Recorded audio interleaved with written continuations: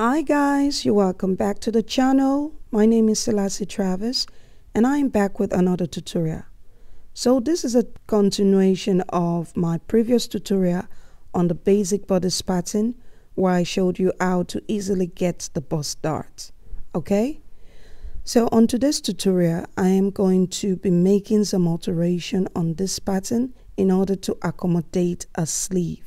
When I was drafting the pattern previously, I used less amount of ease, which was just suitable for a sleeveless bodice. Take for example, my upper bust has about 3 inches ease, which happens to be the standard amount of ease you need around the upper bust for a sleeveless bodice. But because I'm going to be using this pattern with a sleeve right now, I would need to alter this pattern to accommodate a sleeve by increasing the amount of ease I already have around the upper bust. So after much research, I found that the standard amount of ease that is needed around the upper bust for a sleeve block, that is a bodice you intend to use with a sleeve, is 5 inches. So this is standard, guys. This 5 inches is standard for everybody, and this 5 inches also needs to be properly distributed between the front and the back pattern in a certain manner. But I cannot really go deep into this on this tutorial, but in the future I intend to do a basic bodice tutorial for a model with a larger cup size. And guys, by the way, my cup size is a B cup, which means my bust circumference is 2 inches larger than my upper bust circumference. But in my forthcoming tutorial, I'm going to be working on a model with a D cup, which means a bust circumference is 4 inches larger than an upper bust. And in the forthcoming tutorial, I will be showing you how to properly distribute the standard 5 inches upper bust ease between the front and the back pattern. But for now, let's just jump right into altering this pattern to accommodate a sleeve. Now, the first thing I'm going to do is to draw a straight line to connect the front bodice and the back bodice at the armhole level. Okay, so I need this as a guide. Now, the next thing I'm going to do is to come down from this horizontal line just drawn 1 inch, and then draw another horizontal line, making sure this horizontal line is on a 90-degree angle. I am doing this process because I want to drop the armhole depth of both the front and the back pattern with 1 inch. So guys, remember I said you need a standard ease of 5 inches around the upper bust for a sleeve block. But on my pattern right now, I have precisely 3 1/8 inches around my upper bust.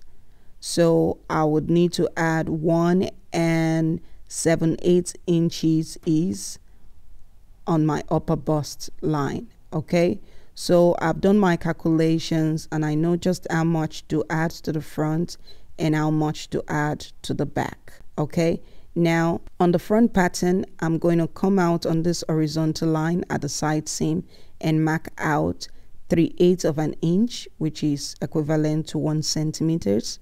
And on the back, I'm going to come out on the horizontal line and mark 1/2 of an inch. So this is going to complete my 5 inches ease, which I need around the upper bust circumference on my pattern. Okay. Next, I'm going to be adding some amount of ease on the shoulder width. Okay, to do this, I'm going to extend the shoulder line of both the front and the back pattern like so.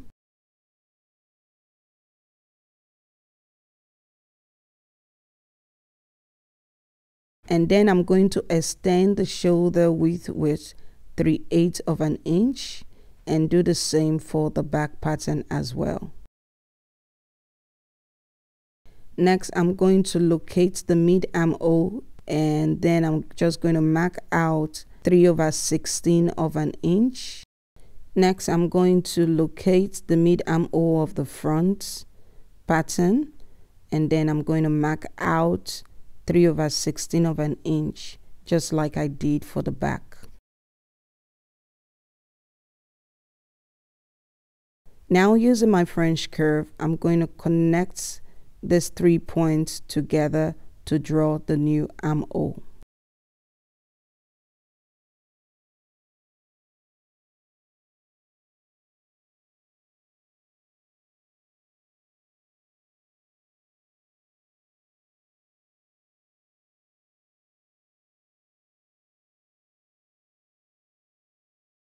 Alright, now this is the new armhole for the sleeve block. Next, I would need to add some amount of ease on the waistline. Now I'm going to come out of the waistline on both the front and the back and add 1/4 of an inch. So adding 1/4 of an inch on both the front and the back is going to give you a total of 1 inch ease around your waist circumference. Now I'm going to connect the underarm to the point on the waistline like so. And then taking my French ruler, I'm going to true the side seam of the waistline.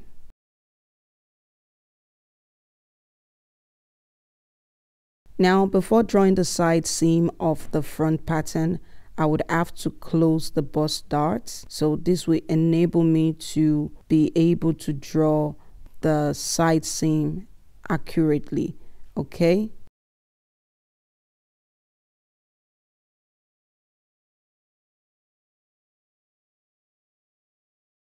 Next, after drawing the side seam, I'm going to go in with my tracing wheel just to copy the outline of the darts. This will enable me to draw out the dart properly, okay?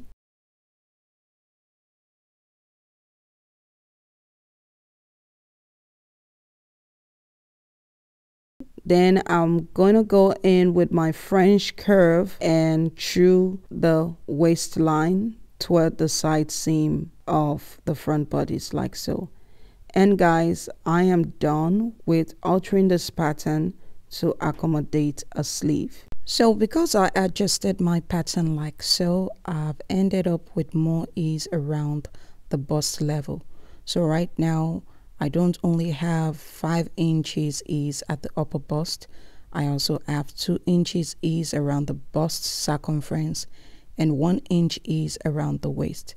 So now guys, I've gone ahead to copy the pattern on a fresh paper and I redrew my bust darts and my waist dart because I'm going to be sewing the darts.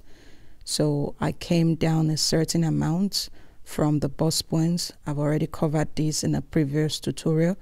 And for the back pattern, I eliminated the shoulder darts. Okay, so I'm going to be doing a tutorial to show you how to eliminate the shoulder darts without altering the width of the armhole. And here guys, this is what I have. I would advise that you sew this up on the muslin to see the feet first, and just to be sure you're comfortable with the amount of ease you have on the pattern. Okay, I have tried this. I've tried 5 inch ease for a sleeve. I've tried 3 inch ease for a sleeve, and they both work perfectly fine for me. You know, the 5 inch ease around the upper bust is very comfortable and breathable, but the 3 inch ease I've tried was just okay. It was very close fitted, but it was tolerable for me. Okay, yeah. So guys, make sure you make the necessary adjustment you need to make before you draft the sleeve for the pattern. Okay, and here guys, we've come to the end of this tutorial. I do hope you find this video helpful. If you do, remember to like this video, leave a comment and subscribe to the channel. Thank you so much for watching. I'll see you next time. Bye bye.